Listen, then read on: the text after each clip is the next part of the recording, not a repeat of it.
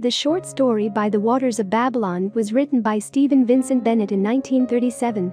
In this story, there are two groups of people: the hill people and the forest people. They compete, each group having its strengths. The hill people are more advanced in technologies such as hunting, metallurgy, and spinning wool. They also have the knowledge to heal things as cuts because their priests retain the knowledge from past writings. The hill people are forbidden to travel east or to cross the Great River. They cannot enter the dead places or come into contact with any metals not purified by the priests. They are superstitious and fear demons and spirits, and the ancestral memory referred to simply as the Great Burning. The narrator belongs to the hill people tribe. He has been training to become a priest under his father's tutelage. His father has taught him the medical secrets of the priesthood, as well as various chants and spells. He has sought out metals in spirit houses. There remains only one more step for his initiation: a spirit journey. This journey begins with purification rites. He is tasked with describing his dreams to his father. Then, he must look into the fire and smoke for a vision, which he also describes to his father. He sees a dead place. His father sends him on a journey of discovery to initiate him into the priesthood. The narrator must first fast and then await a sign. He sees an eagle flying in the forbidden direction east. He kills a panther with a single arrow, which he shoots through the panther's eye as it's attacking a white fawn.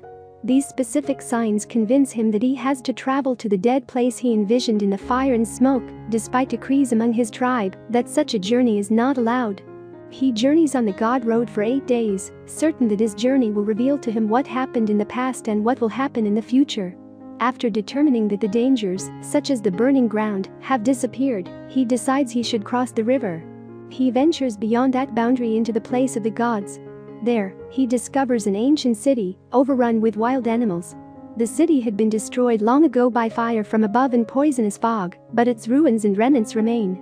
He sees what were once towering buildings and bridges.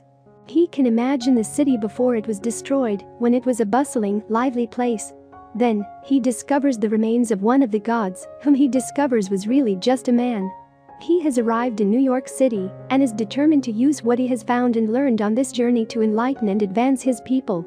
There are several themes at work in By the Waters of Babylon, including the dangers of technological advancement. The city of New York, once so advanced, was destroyed, its people nearly killed off, technology and other advancements.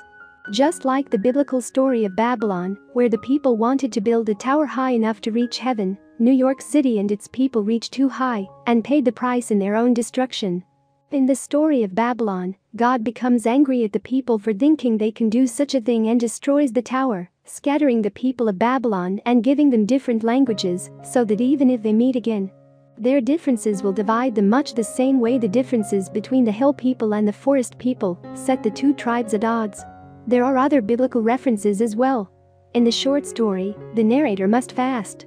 In the Bible, prophets fast to purify their bodies in preparation for spiritual experiences and to receive the word of God. In By the Waters of Babylon, the narrator must look into the fire to find guidance. God speaks to Moses via the burning bush to deliver the 10 Commandments. In addition to commenting on the dangers of rapidly advancing technology, Stephen Vincent Benét creates an allegory, using stories from the Bible that would have been known by his contemporaries. In so doing, he adds another layer of meaning to his story. Stephen Vincent Benét was an American writer. At the time By the Waters of Babylon was written, Americans were mired in the Great Depression, which shocked the country after the advancements and the economic boom of the 1920s. The cultural shifts of that tumultuous time are evident in By the Waters of Babylon, as the narrator rediscovers his people's past. I hope you enjoyed this video. Leave a like if you did, and be sure to subscribe. Thank you.